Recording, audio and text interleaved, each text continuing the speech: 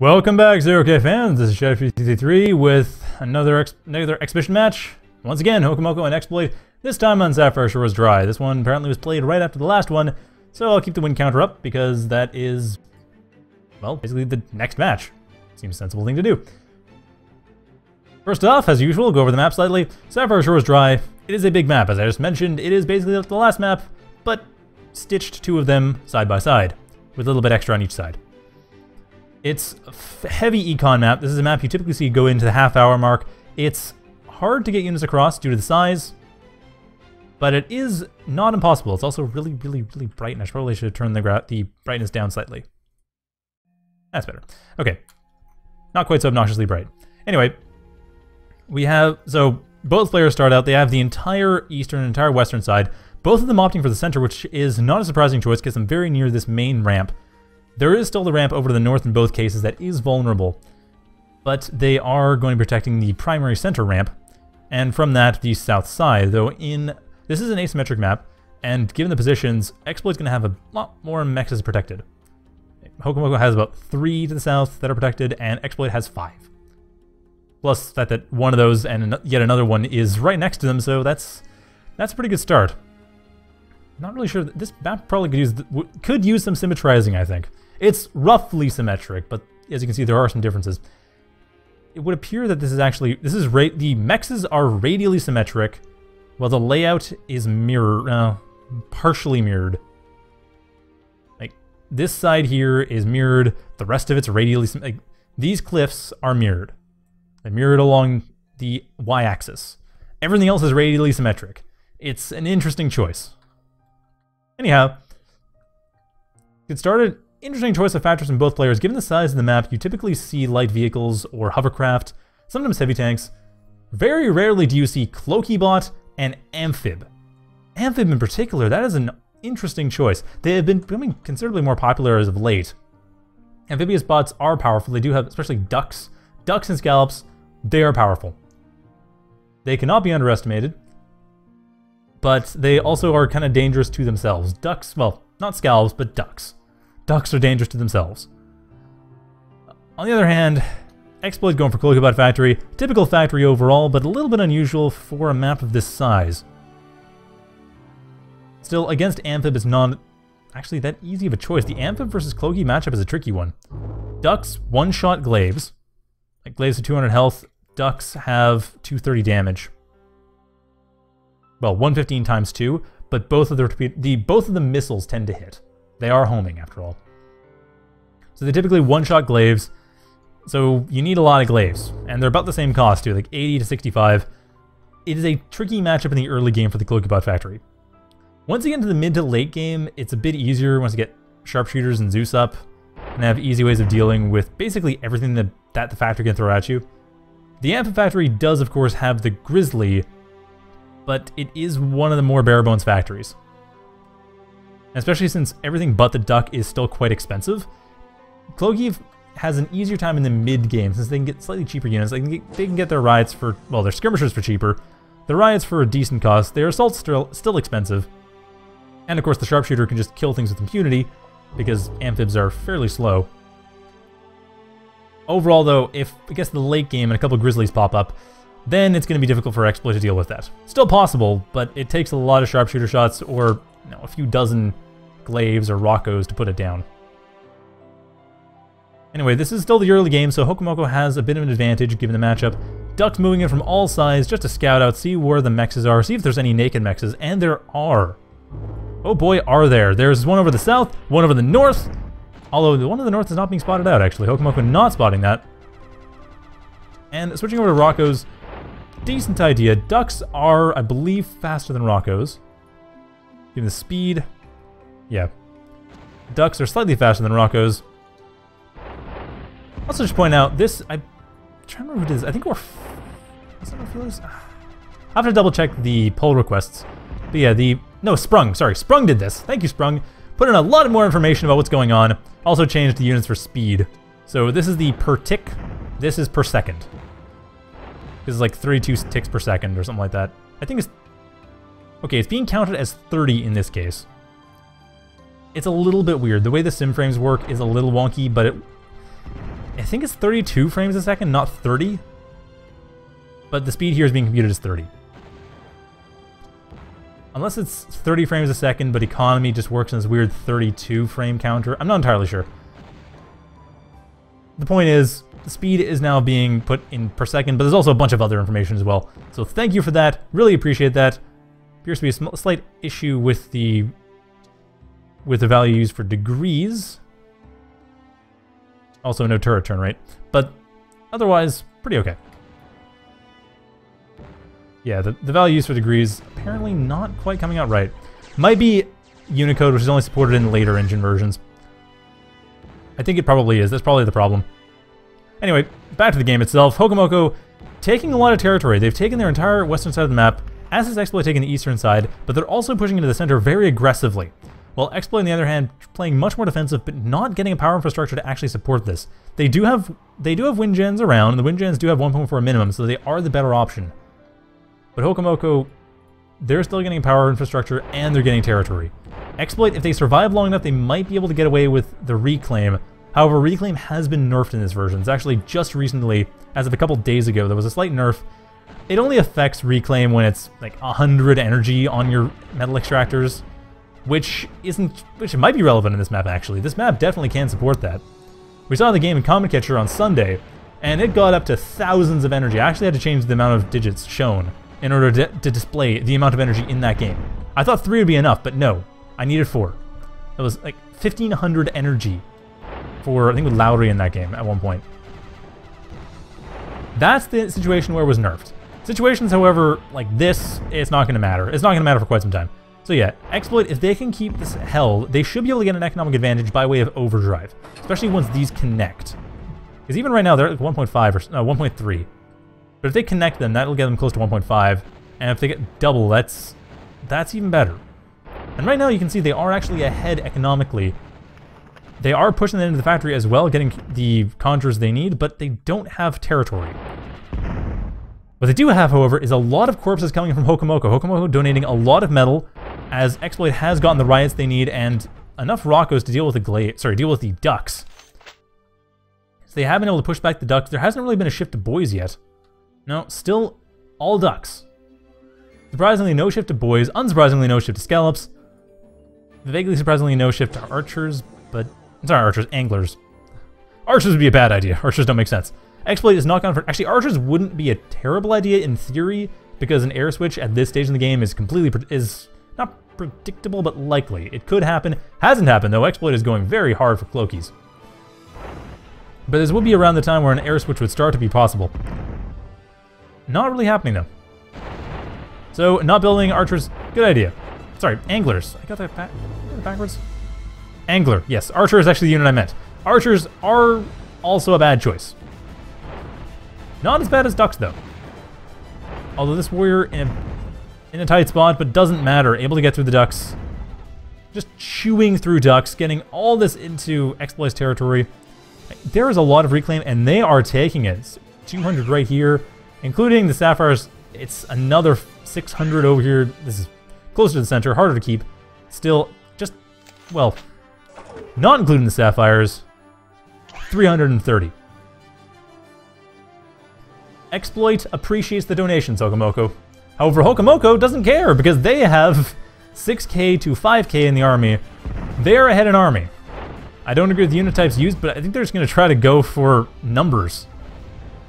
Try to use numbers to win where unit types are not doing super well. Try to one-shot the warriors, try to overwhelm them. The Rock was still able to retreat and hit pretty effectively. So even with that, the Ducks are having a hard time really pushing through. Because Warriors kind of beat them. They do pretty well. They are raiders, but they are fairly tough raiders. The Ducks, I should say, are fairly tough, fairly strong raiders. The Rockos, however, have the advantage of range, and Ducks still have a short range, like 250. So they're kind of on the edge of where I mentioned last game, where you still get Lanchester's linear law, despite the fact that they have range, because of the way that the mechanics work of unit size and the fact that units can't shoot through each other. And Rockos, not so much, but I think Ducks are on the edge of that. They're pretty close to where you can start to get a bit of square law critical mass. Rockos definitely are more in that respect, but still, at this point, the Ducks are able to get a lot of damage in, but there has been an air switch. X-Blade has gone for the air switch, and no anglers from Hokomoko. That actually would have been a good idea. Like I said, that would have been a good idea given the fact that it is rather predictable to go for that air switch. However, Hokomoko going for a singularity reactor, they just want to push overdrive. They have the territory advantage. They don't have a lot of pylons. In fact, they have no pylons.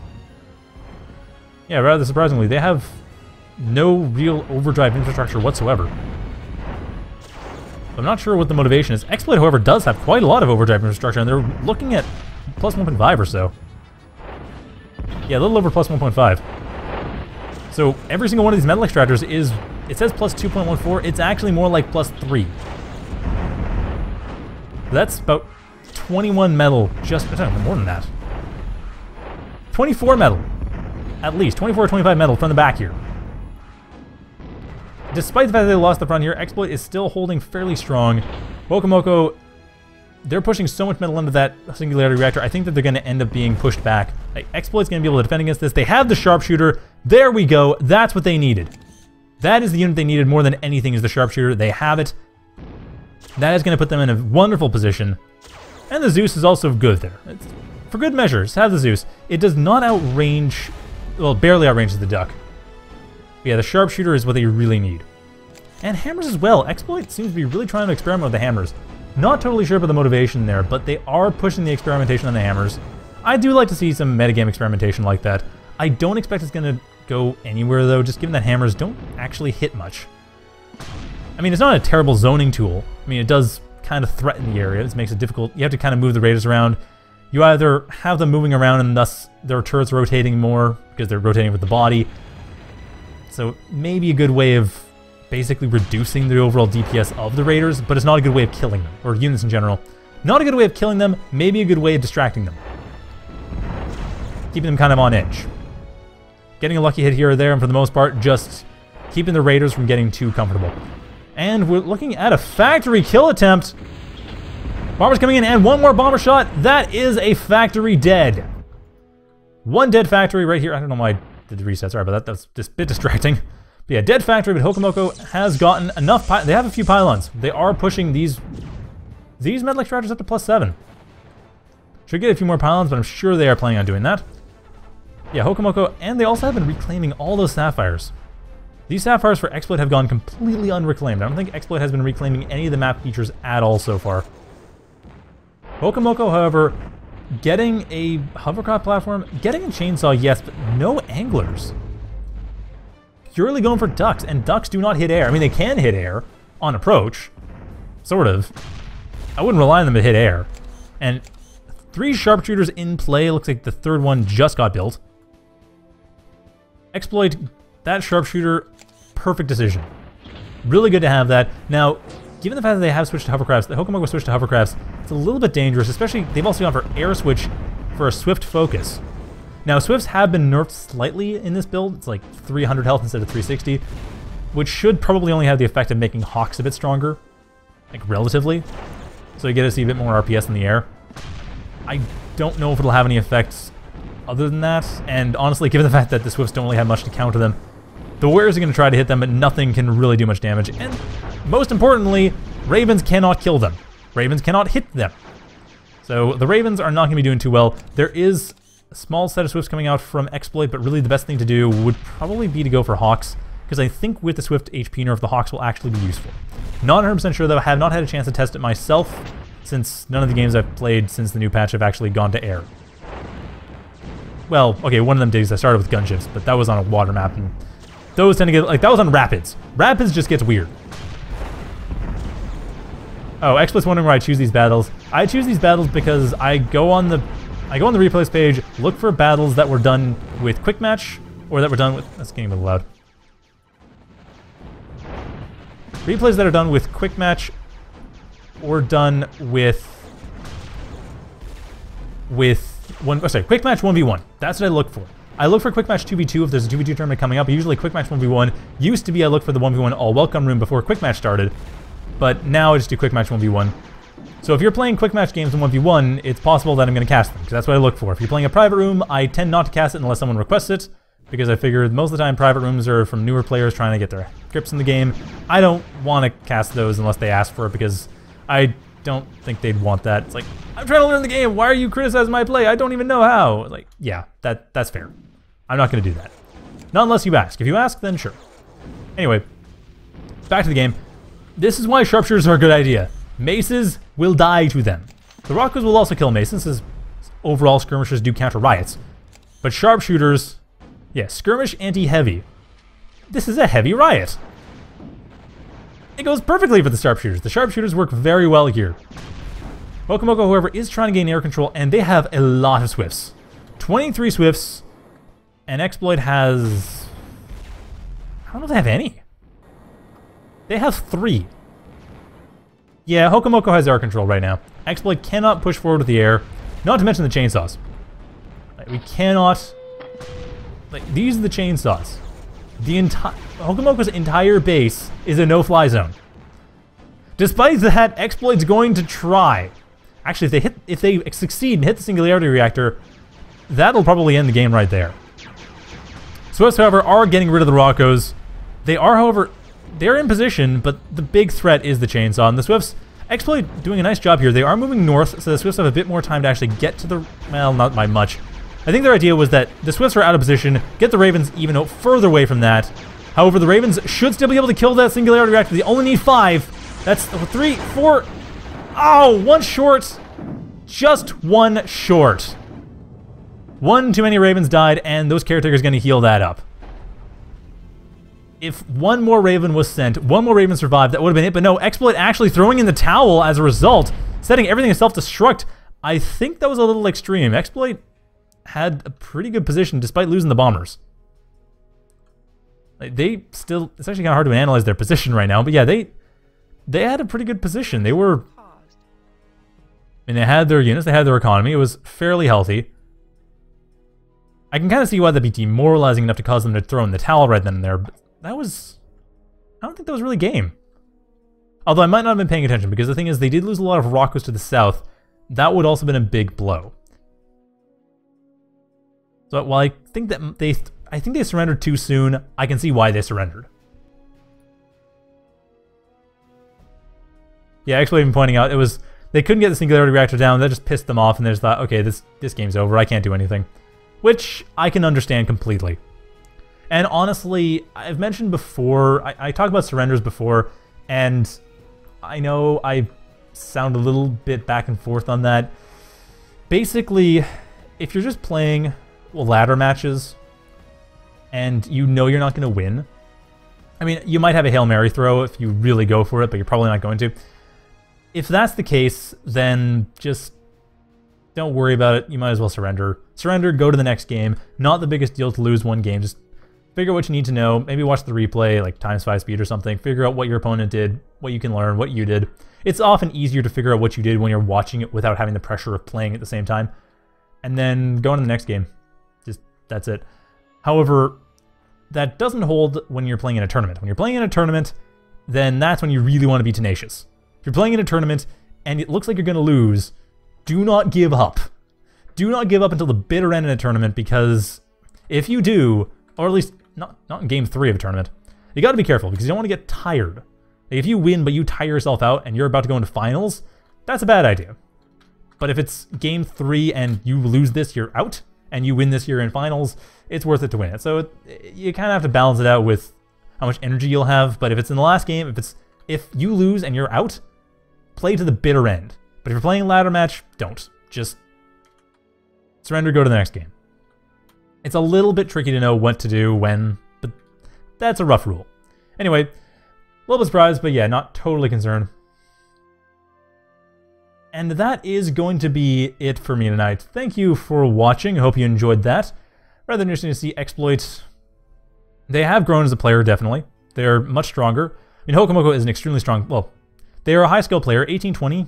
1820 elo is nothing to sneeze at. And Exploit really held their own quite well, given the elo difference. So, yeah, they are still a dangerous player. I mean, they were like 1200 elo a month ago. Now they're nearly 1500. They're getting up there. They're getting the game. I still think the hammers are an odd choice. Like I said, I kind of understand I can understand a logic behind them to try to keep the raiders on their toes. They have to move around a bit. They can't fire as often. They aren't quite so confident, and occasionally they get killed by stray shots. But I don't know if it's worth the cash compared to just having more riots and skirmishers, or more riots in particular. It might be worth it. I'm not sure. I don't really see it much. And I don't really use it much myself. It might be an unexplored part of the meta that's actually stronger than expected. And if that's the case, that would actually really break up the defender nest play, which has been a common feature for the last few months. It'd be interesting to see if that happens. Anyway, that's kind of it for my analysis, so I hope you enjoyed that. Thank you all for watching again, and have a good night, everyone.